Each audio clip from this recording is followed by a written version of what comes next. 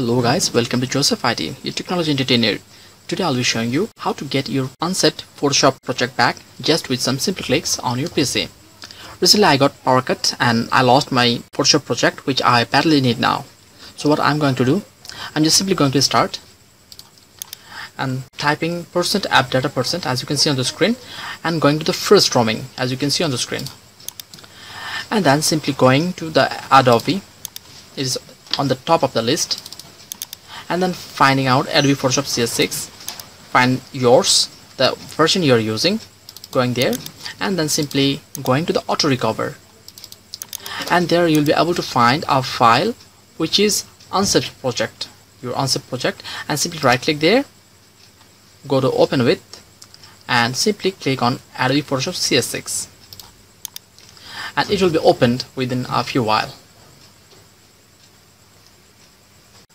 And yes, the file that I worked with is this, and this is the file which I got from the process, from the method I have shown you. Now you can work with this normal way, and this is a simple way of getting your unsaved project back with this simple and awesome process. Lastly, if you found this video useful, then please don't forget to like us and subscribe to this channel. See you in my next video tutorial. Until then, goodbye.